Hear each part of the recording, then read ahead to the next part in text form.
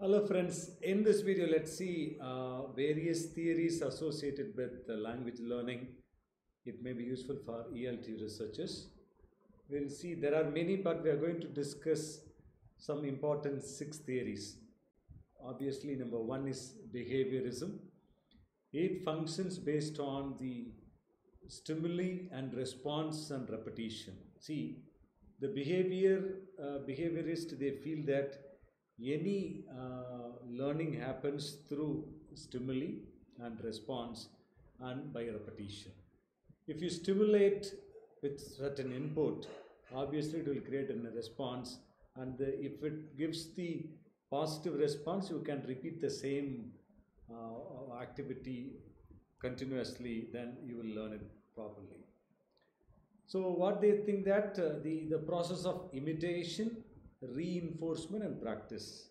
So it works on first you identify the stimulation, what you call stimuli, response, then you imitate the same thing again, reinforce and practice continuously, you will learn a language. Second theory is cognitive theory. This theory emphasizes the role of mental processes in language learning.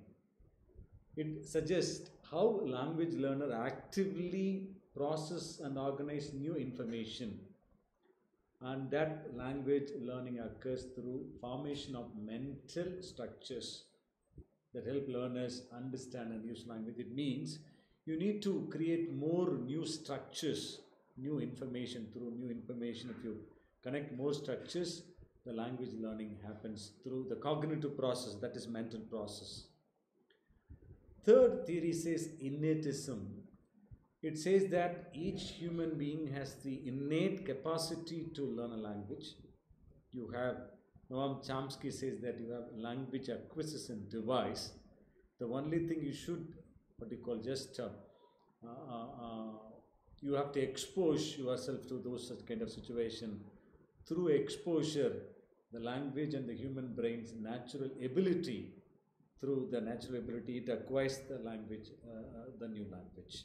So it acquires, doesn't learn, it automatically acquires, but only it has to expose into the required situation. So obviously the brain motivates and it learns.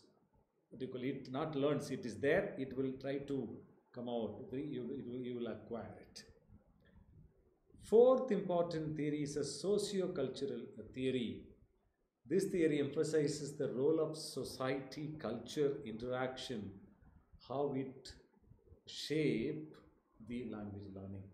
Because it says that language learning occurs through participation in social activities and the use of language in a specific cultural context. So you have to be there in a lot of socio-cultural context, so that you will be able to learn a language through society.